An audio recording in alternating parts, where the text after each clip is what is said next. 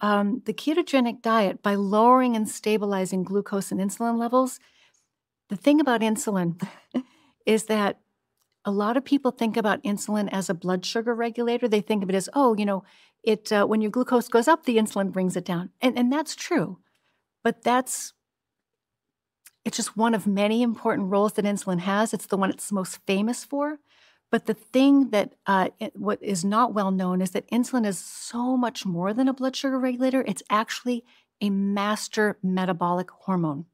And it's regulating the activity of every cell in the body. Every cell has an insulin receptor on its surface, multiple insulin receptors, to pay attention to the insulin level in the blood.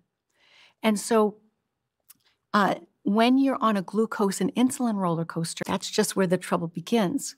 Insulin is talking to and controlling the behavior and levels and activity of many other hormones in the blood, including stress hormones like adrenaline and cortisol, reproductive hormones like estrogen and testosterone, your blood pressure regulating hormones, your satiety hormones, the hormones that make you feel full after you eat, your hunger hormones.